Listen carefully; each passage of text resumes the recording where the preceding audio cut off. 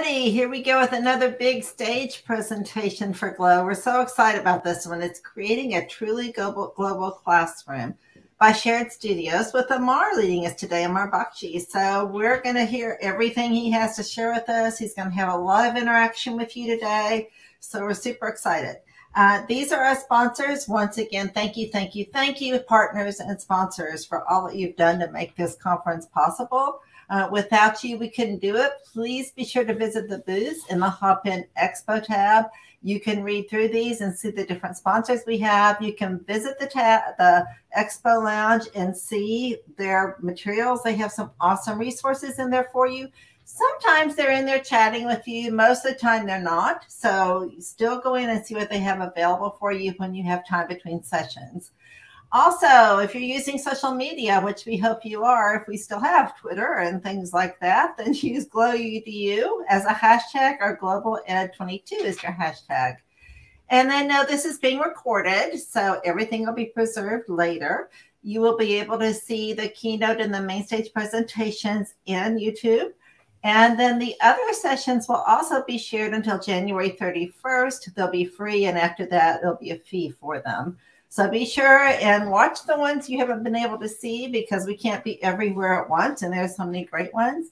And I'm going to let Amar take it away. So go. All right. Thank you so much, Julene. Thank you to Bill and Lucy and the whole Glow team for inviting me. I feel very honored to be among so many of you. I am not an education specialist at all, so it's been wonderful to learn from so many of you. And I'm going to tell you about a project I've been working on now for some years. And the way I'm going to break it down is first tell you a bit about its origin. Then I'm going to tell you what it is. And then talk about how we're deploying in education. And that'll take about 20 minutes. And then I was going to open to Q&A, and hopefully we can have a chat. If no one has any questions, I'll keep blathering and I'll tell you more about the story and what we do. So let me just begin with a story, which is when I graduated from college in 2006, I got a dream job. I traveled around the world as a reporter, a video blogger, interviewing people from all walks of life, from Mexico to India to Pakistan to Philippines. And while reporting over the course of 3 years, I found that the most meaningful conversations I had were on long bus rides in the evening, when back then I don't think there was Netflix or the iPhone, or at least I didn't have one. And so just to pass the time out of boredom, I spoke to the person next to me. And in those kind of twilight hours where I didn't know them or their context and they didn't know me, I had some of the most meaningful conversations of my life. Moments where I lost myself in the world. I recognized how small I was and how vast it was. And I really bonded with people talking about matters that I might not have even said anything about at home. So when I came back to the US after these years abroad in 2009, I found that I never had those kinds of conversations. I was interacting to get a job or get a date. It was always for a purpose. And at the bus stop or on the train, I was looking at my phone. I had lost that feeling of being lost in the world. And that stuck with me. And the second experience I had that was formative was while traveling, was in Pakistan. And my grandmother was living in Columbia, Maryland, and she had fled Pakistan during partition. And she had fled 60 years before.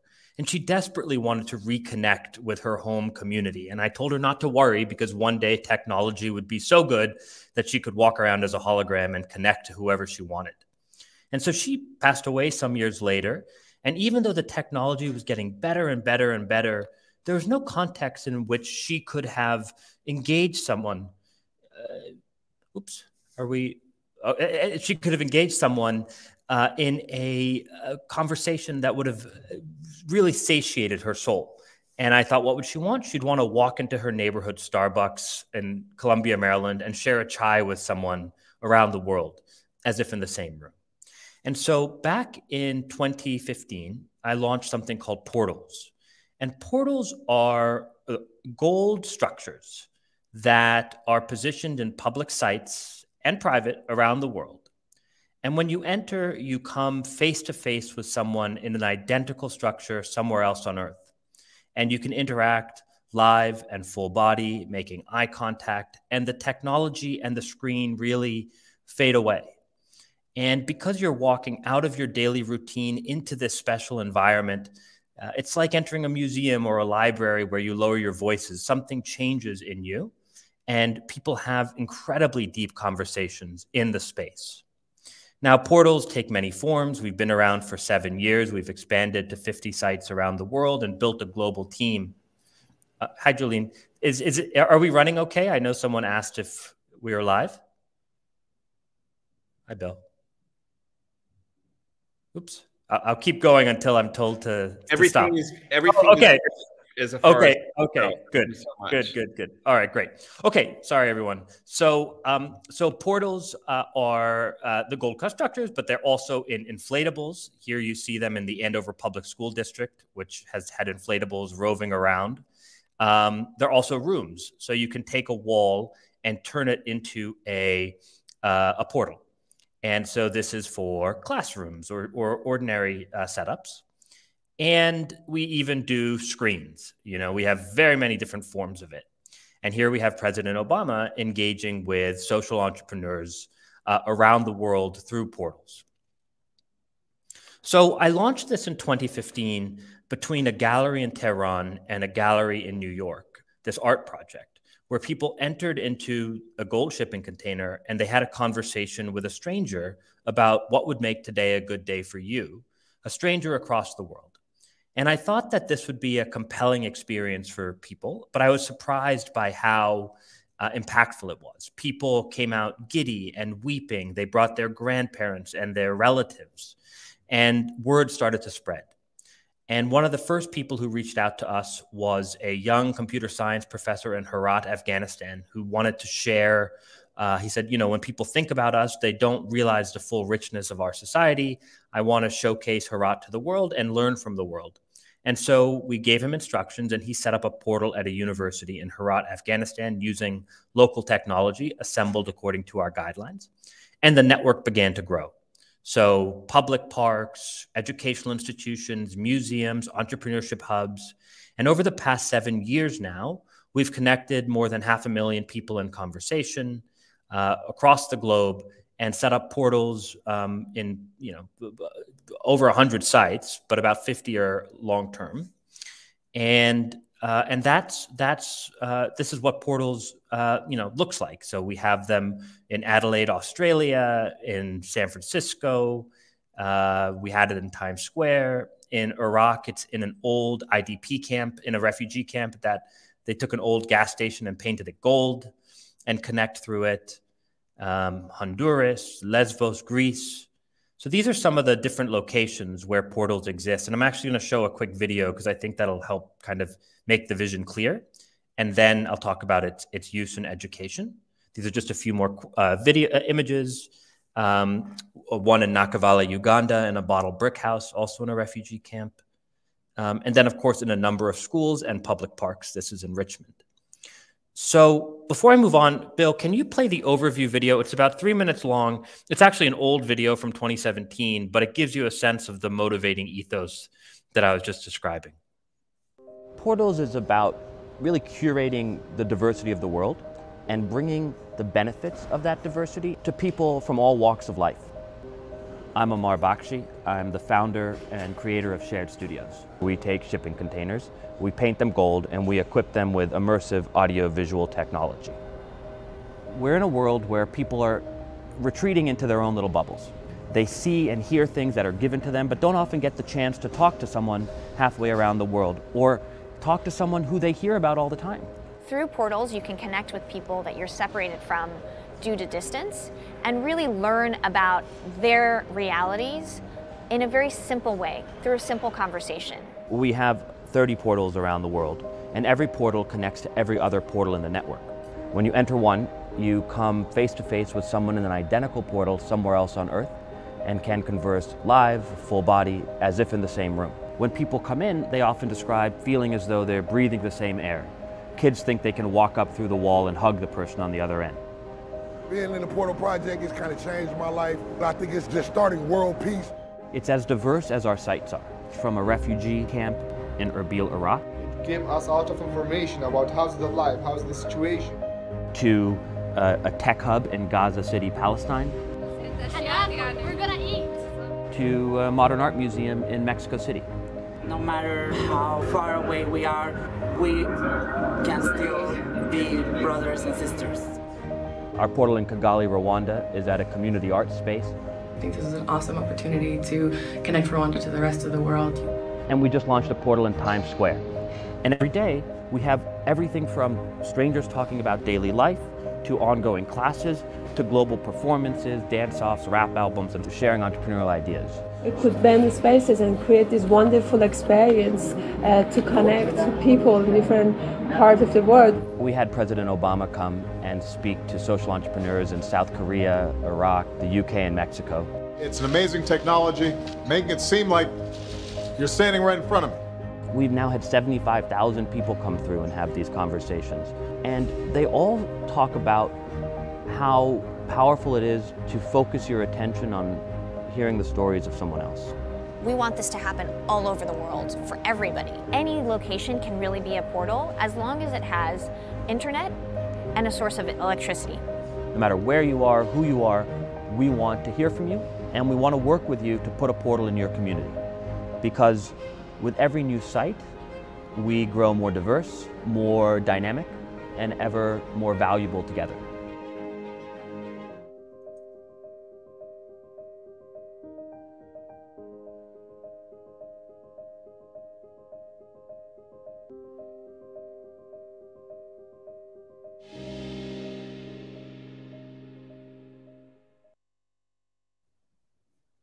Okay, great. Thank you for showing the video. I was much younger back then. That is 5 years ago, but we are still at it. Okay, so I'll tell you, thank you for the questions and the comments in the thread. I'm going to turn to those in a second. I'll just tell you a few other components of portals. So portals are run by local staff, like local curators. And so you met some of them in Gaza and Erbil, and these are people who the host institution, if it's a school or a museum, they're assigned to kind of be the curator for the portal, sort of like the librarian or the teacher. These people's role is to help encourage you to overcome the barriers to that form of engagement, right? There's anxiety. What am I going to say? And you need someone, just like a teacher needs to coach a young person to learn to love knowledge, or a curator needs to learn to teach people to learn to love beauty. We think the same thing has to happen to teach young people, and really everyone, how to embrace human difference, how to see it as a source of strength and joy and not something to fear. And so our curators are trained by us, and we have a method we've been working on that we think is really fruitful in facilitating these kinds of interactions through portals, where, of course, the full body component is part of it. But the other equally critical part of it is the community of people running the portals. And then we program through them conversations, design sprints, collaborations, meals, and I can show you a couple examples, but you really are turning this into a global community space, a global like town hall. And every site in the network connects to every other site. And we have a pretty robust calendar, as you might imagine, where on any given day, 24 sites are connecting to each other at different times on different topics like climate innovation or migration or, gender and tech. And these are all programs that we're driving or our partners are driving on their own. And I'll come to that too. At this point now, we have more than 10,000 pages of testimonials, and someone actually wrote their dissertation on it for a PhD. But one whole sector is from students and kids, and we've done some research on this as well around, why and how this is such a unique and impactful experience.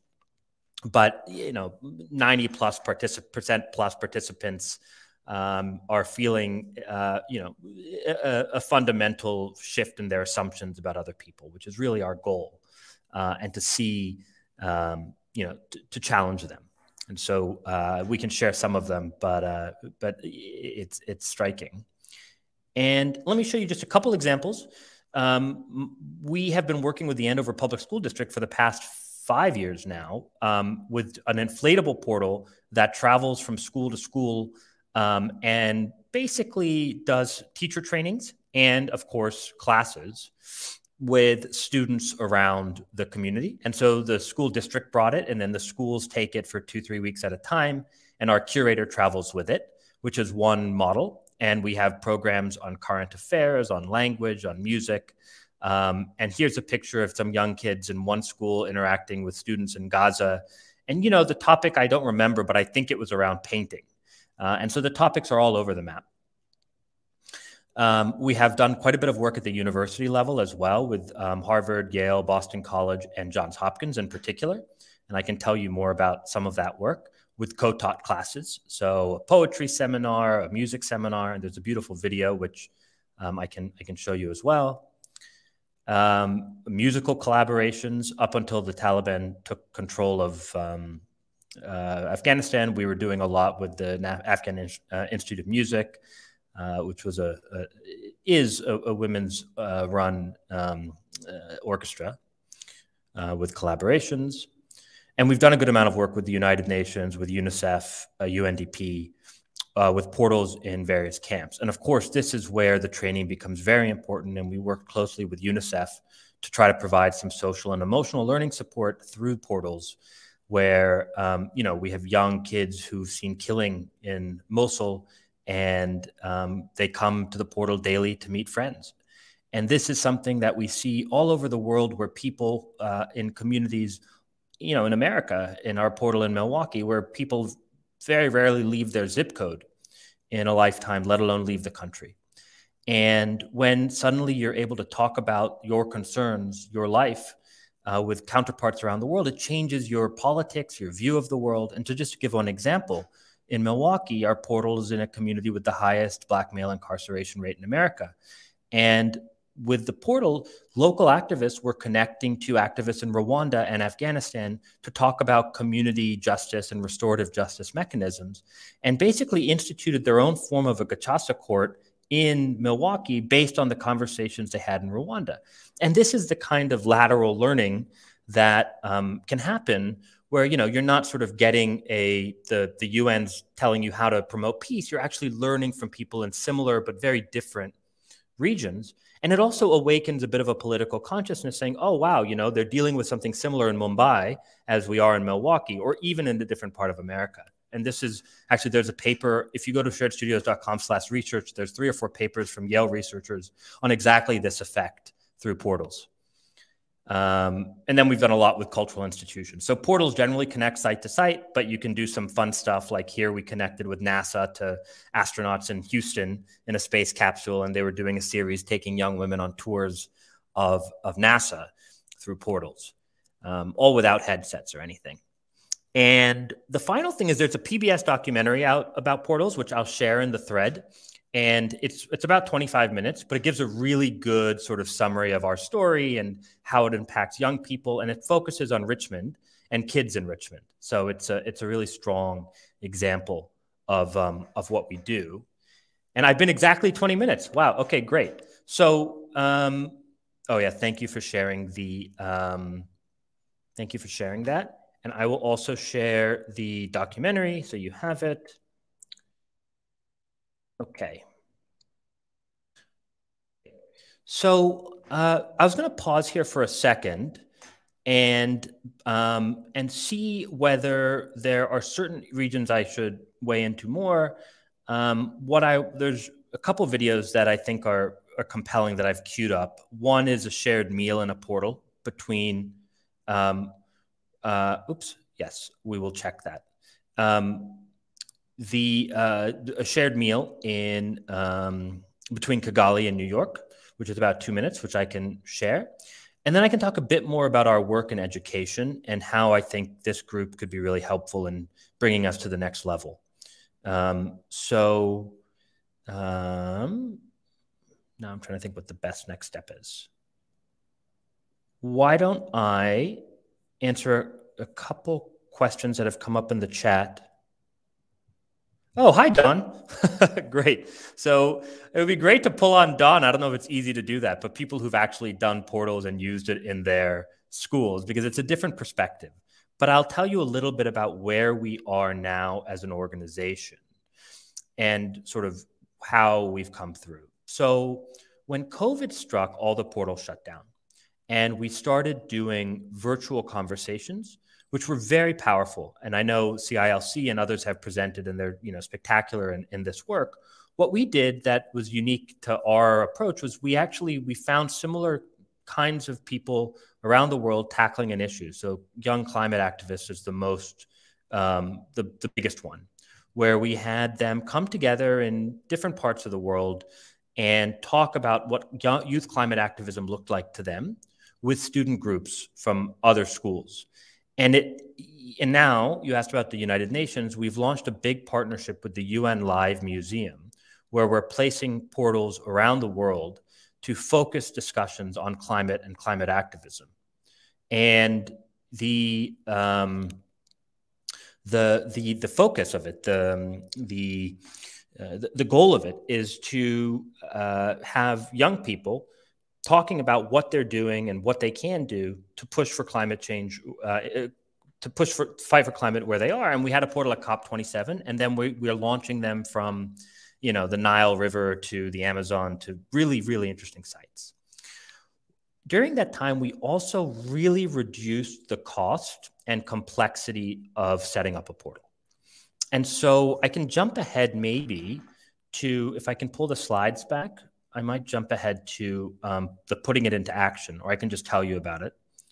So one is, of course, we love to bring portals to schools and school districts. And historically, we've done something where we've both placed the portal and programmed the portal. So we've connected it to all our sites, and it's been for anywhere from a day to a couple weeks with a school. And it's really like a global field trip brought to the school. And we're continuing to do that.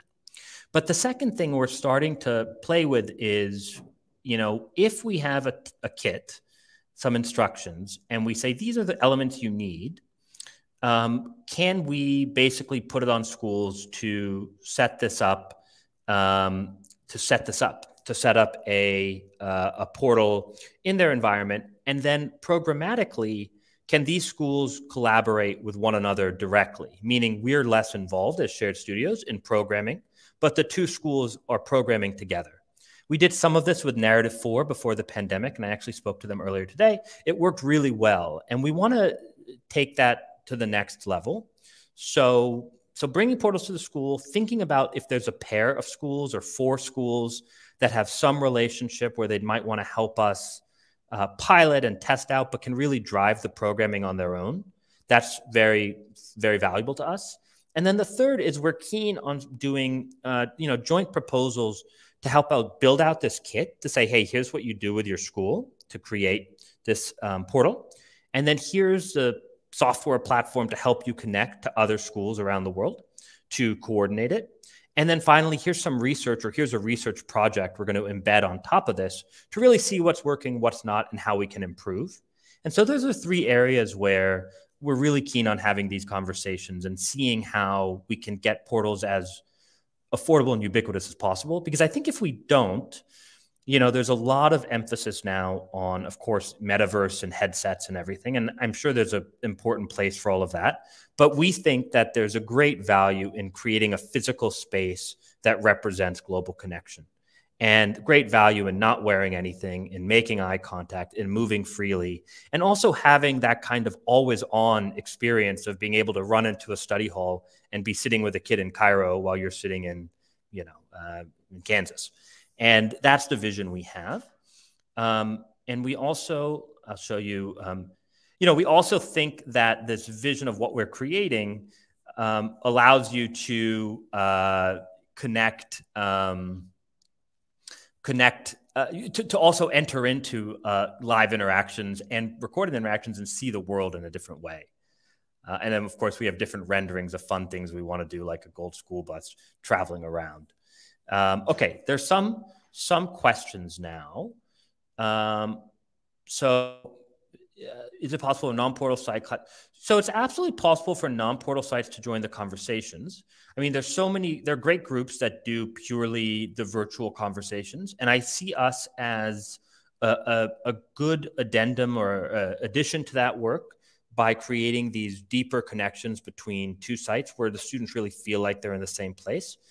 If you join from a different environment, you can absolutely do it. You just don't have the same experience. And so what we're trying to do is say, well, you probably already have a projector, probably already have a camera. If you set it up in this way and run our software, we can manipulate it so that your projector and your camera can look pretty good. That's the direction we're trying to go. And then what we'd want to say is if you have the space and it's just a wall, you dedicate it to the portal and then you work with us to program it.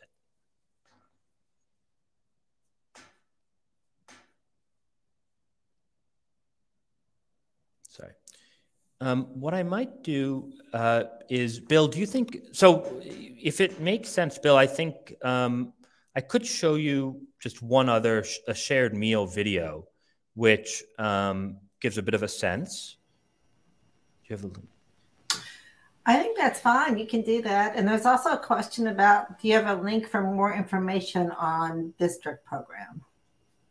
Yeah, so I'll share our K through 12. I should have prepared all the links beforehand so that I don't have to Google it. But if you send that, if you do it there or you email me at Amar at Shared Studios, I'll send you the district program and show you what we've done with Andover. And then because we're still early on this journey, and this is kind of the big point I guess I want to make, is we've been working in so many different environments and education has been one of them. The next stage of our journey is the right kinds of partnerships to do this at a bigger scale with experts in the field of education. And so school districts are perfect for that if they want to help us go deep, Absolutely.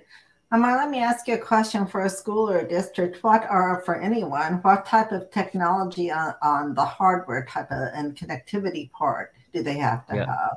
So there are a lot of things that make us unique. One of them is we can run on very low bandwidth. One of our first portals was in Cuba, where the internet was worse than you have on your cell phone, and we can make it work. Ideally, you want 2 or 3 megabits per second, but that's nothing. I mean, if you're watching me now, you probably have that. In terms of the projectors, there are a bunch that work, and we can send you a list of the ones that work. And in terms of cameras, there are a bunch that work. And then we have instructions on how to assemble it. And then different options for the structure. We haven't really built the kit fully for schools. So it's not, we're kind of in this stage where we've done a lot of events for schools where we've come in and we've programmed everything and we've run it. And we haven't sort of invested and found the right mix of partners to go the step further, to have an IKEA kit that you can go online and order that then arrives at the school with clear instructions. And always have it, yeah. That's awesome. Where we want. That's exactly where we want to go. And so we're sort of looking.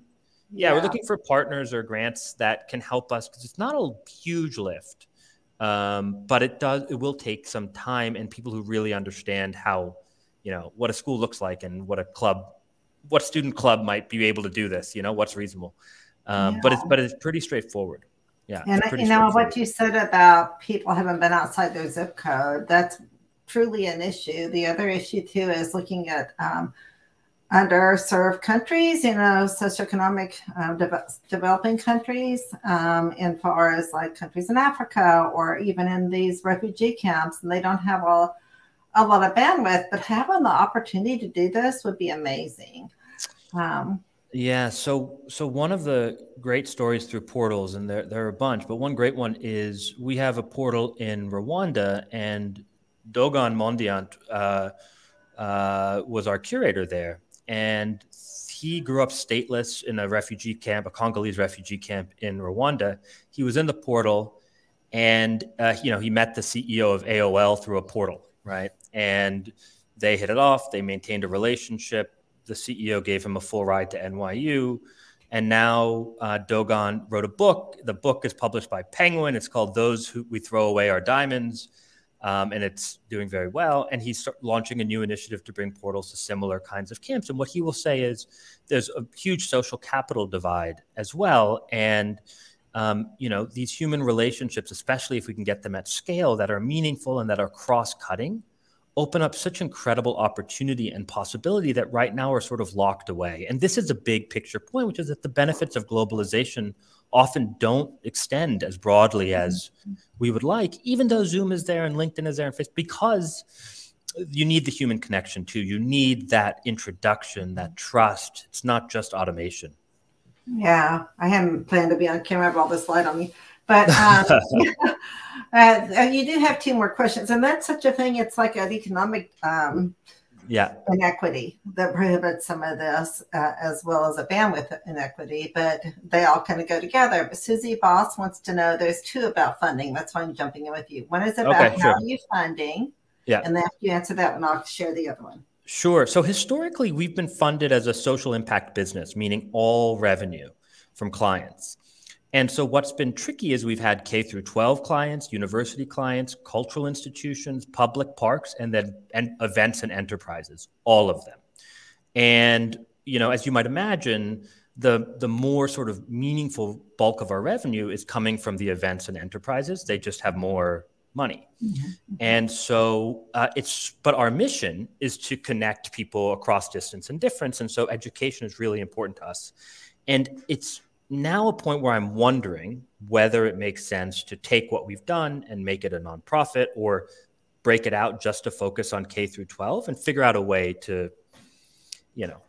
But the other thing I'd say is that the raw costs are decreasing. So to give a sense of historical budget and then budget where we are now. Historically, anytime a portal arrives anywhere, it's about $10,000. And then there's programming on top of that. And that can go anywhere from another $5,000 to $40,000 in a year to $50,000, $60,000. That's the kind of ballpark. Now, where we want to go, but we're not yet, is a tech kit where the school buys the hardware. We don't touch it. Maybe we can make some introductions. Maybe we can seek a grant together. But the core technology cost is maybe $7,000. We can get it that low if you control the lighting and you do a lot of different things. So then you would do that, and we would have a subscription, which we'd price low, and we have to figure out the right amount. And if you're connecting two schools, there's no cost from us, right? So you can connect as much as you want. And so the vision there would be for, you know, one day for $2,000 or $3,000, you can get a portal, you can connect to other schools, especially trusted schools at first. What we don't quite know how to crack, and I know so many people here have been working on this for decades, is how to have self-organizing groups of teachers around the world leveraging portals in a coherent way when everyone's so busy and so stretched, and in a way that, you know, that works. And that's something we're trying to figure out. Because you need to get volume. That's a great question. It's one we can maybe all investigate together, because I love this. I love that idea. So how do you develop that connection? I'm thinking of the old Skype in the classroom, the flip meetings, the live meetings, CILC, those kinds of things. So we have to organize in some way. I get that. So you answered Earl's question, wanted to know the minimal investment. There's one more thing. Can you join the conversation at the same time with multiple connections from more than 2 portal boxes? Yes, you can. In order to have it feel life-size and full body, you generally can't do more than 3 sites at a time total. You can, of course, have more people dialing in, listening, speaking.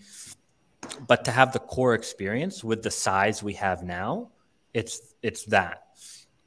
There's a vision also of larger surfaces. Of course, they cost more. And in that case, you could have more sites as well. You could have more sites as well. Yeah, everybody thinks this is amazing. I said it could be a great, Susie Boss said it could be a great case study for business schools with a social enterprise focus. Yeah, there's another thing in the chat you can look at. So were you wanting to share another video or something you'd said? Sure. Or I thought we should, let's do the shared meals video. Okay. I think that'll give people a different, there are 2 ones. Sure. One is a shared meals video. The other one is, I would say, just show the first minute of the other one because it's long. The hip hop, is it even there? Oh yeah. The one that is Portal Life. So that's from our portal in Milwaukee. And it's just a video they made. So maybe, Julian, if you could just show the first minute of that one. Okay. And then show the shared meals video. It gives 2 very different flavors. Now you let me know when I should stop that one, and I'll start the Amar, do you want to show the meals one first? Yeah, let's do the meals one first. I'll run them. I'll run them, no trouble. Got it. I'll remove myself.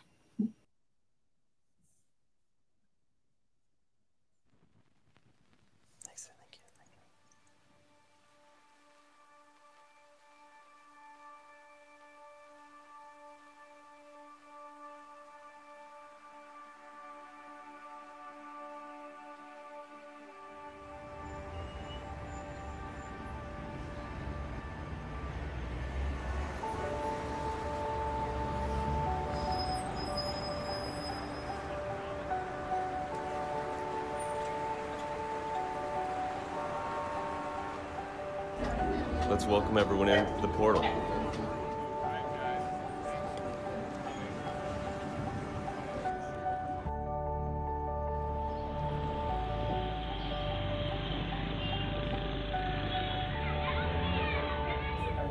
The camera is there. Is that small? That's small. Yeah, that's small. Can they see us? Hello. Yes, everybody. Wave. Hello. Hi, my name is Harti. My name is Piero. My name is Sam. My name is Kabengera. Most of the food that we eat in Rwanda, but they are fresh from the farm. So this is cassava, and then stew meat, sambusa, and chapati. We also have some sambusa here. I have a question. Is it true that when it rains, everything stops? There is two things about Rwanda that you learn. People are not scared of cars, and people are scared of rain.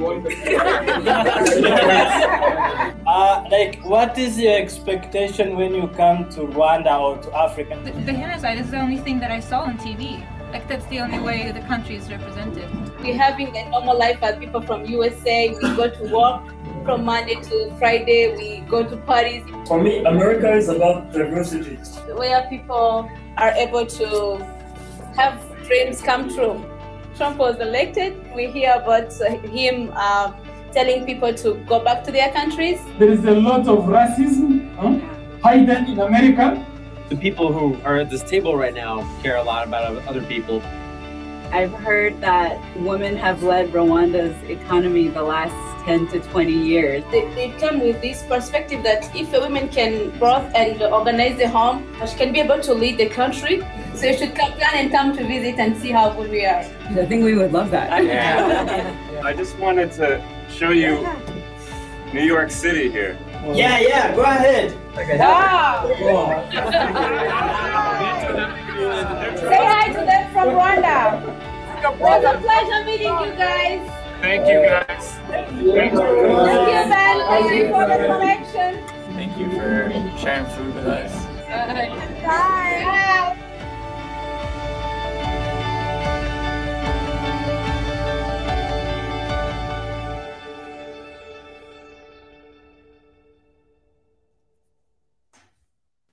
Okay, thank you. And then just for a completely different vibe, maybe the rap video is a little long, but I thought maybe the first minute, just to give you a very different sense of the tonality of what Portal life can look like. All right, just tell me when you want me to stop. All right, I'll tell you. So this was made by one of our partners.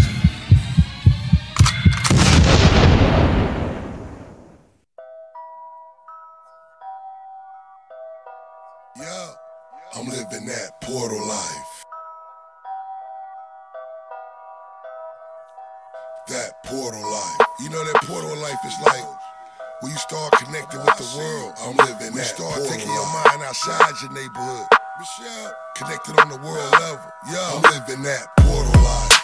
Milwaukee, Chicago to Baltimore to LA. They live in that Portal life. Berlin to Iraq, Asante to Kigali. They live in that Portal life. East Coast, West Coast, dirty South, up North, yo. They live in that Portal life. From the US to the UK, we in the place, yo. Life. I'm connected like I'm Ted Turner. Yeah. Pull up my transformer. From the block back to a sunner. Oh, my mama even got to holler at Obama. Yeah. From Baltimore back to Rwanda. From Vancouver back to down under. Portal life make they mind wonder how they bring the internet to life in 2 summers. From Brooklyn to Tehran, where it all started, New York to Iran. 2018, Nairobi, then Japan. We even got the portal in the motherland. And I'm your #1 tour guide. Gatekeeper with the key to the other side.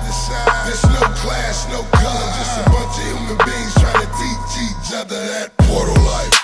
Honduras, Havana, Ebro, even Mumbai. They live in that portal life. Detroit, Greenwich, Colorado Springs, and even Rye. They live in that portal life. East Coast, West Coast, dirty South, up North, yo. They live in that portal life. Okay, that's the Portal Life video. I will share the link to the whole. It's Big Zilla. He's awesome. He's one of our original curators, and he led the portal in Milwaukee, leads the portal in Milwaukee, and there's a big project we did with Yale and Hopkins on portals in heavily policed communities, and it's called the Portals Policing Project. And let me share the video with you for those who want. And you know, it's cool because there's another video in Kazakhstan. Like, folks have done really neat things, and it's a good point that if you can forge these deep connections between different places, a lot of good can come out of it. One of the teachers, Christian Erickson at Greenwich, Connecticut, got really close to the team in Milwaukee, and Lewis came out to their school in Greenwich, and it's two communities which don't cross paths. And in some way, the portal gives an excuse and then an entry point to do so. And this is where technology is really interesting. I mean, it can be used to divide us, and it can be used to obfuscate our agency. But it can also be used very purposefully to forge these kinds of connections. And that's one thing I like about, you know, if it is in a school and it does end up taking up some space, it's kind of makes a moment, you know, and you think of pen pal letters and how great it was in the 80s to get a letter in the mail because it was so rare, it was so hard, it was so special. We kind of lost that now. It's like, oh, you know, it's coming. How do you re-imbue it? And I think the curation, the people's critical, but then also to make a moment out of it. So that's something, you know, that's something fun about the video. Okay.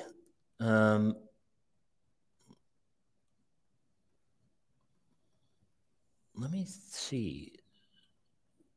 So, I mean, this is sort of the big picture. Everything else is the projects that we're doing, and you know, and what we've done in schools. And so with Marymount, with Don Buckley, we, you know, for the past many years, we've brought portals there for a month in February and done language classes and music collaborations and programming. I think one question someone asked was about how to focus this. And that's a great question. So when, I think the exact question was around how to focus it. So basically, when we set this up in a school district, let's say, and when we are driving the programming, so a little more of the older model or the model we had been using for years, not driven by teachers, but more driven by us, we have 3 or 4 different themes. So one is around climate. Obviously, we do a lot with the UN, where we will have a series of engaging with climate stakeholders, activists, innovators around the world. And it'll be basically 6 or 12 sessions that we'll deliver that are with people we know in our network. We have about 250 presenters in our network who are, you know, fantastic and fascinating people. And so climate is one, migration and home is another. You know, we have portals all over the world, but a lot of our communities, portals are in displaced communities. And so we do work with UNICEF and others, so you can, you know, students can engage pretty compelling conversations around that. The next one is that we do a lot of programming around is innovation, especially with a focus on gender. So, but in innovation more broadly. So really fascinating people solving local challenges in unique ways. And those are 3 of the big sort of buckets of the programming that we do. And then we can work with a school or with a school district to create programming around themes that matter to that school. And that's how we build out our kind of catalog of programming, because our strength is now we have curators, you know, about 100 people around the world who, when we pick up a topic, we can reach out to all of them and say, hey, do you have ideas on who you could bring in? And this could be really hard for an individual school to do because you're really relying on your network. But with portals, we can rely on our partner network around the world and reach into Gaza or Yangon and pull something together.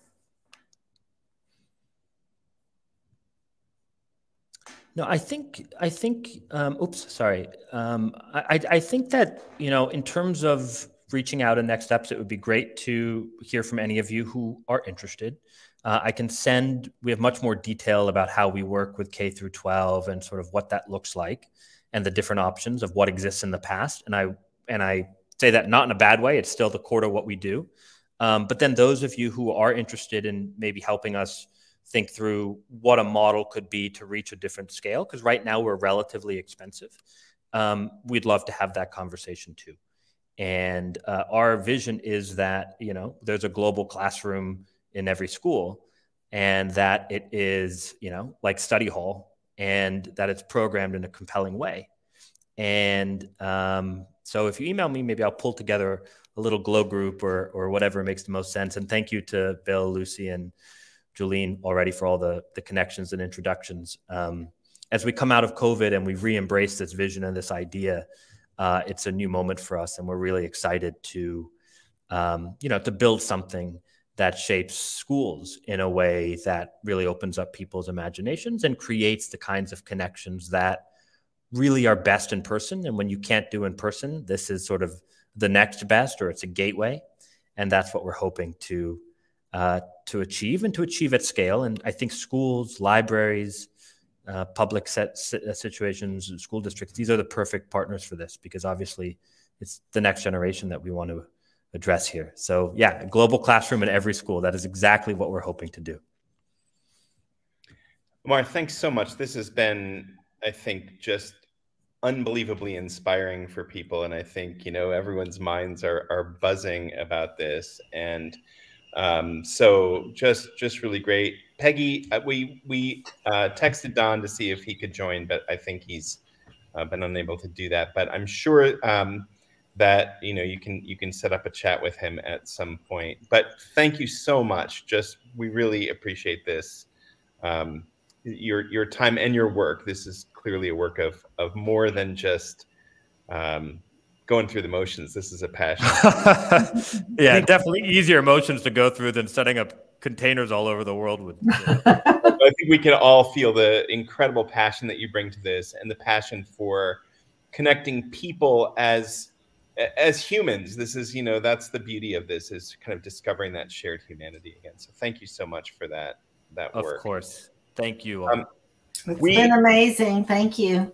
We just wanted to remind everyone the session has been recorded and you can watch it. It will be in the replay tab if you want to watch it again, if you missed something or want to go back over it. In the replay tab in Hopin, it will also be available on our YouTube channel. You can use this link to get to that channel. Please tell us what you thought about this session.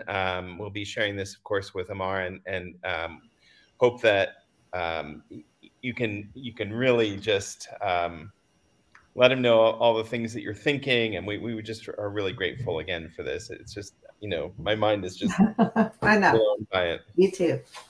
And then we'd like to invite people to join our global community. The Actionable Innovations global community is available for people interested in education, interested in this kind of outreach. And so you can use this link to join. Amar, thanks again so much. Just really beautiful work. Thank you both. Thank you all. Thank you. And bye. Bye, everyone. See you in the conference.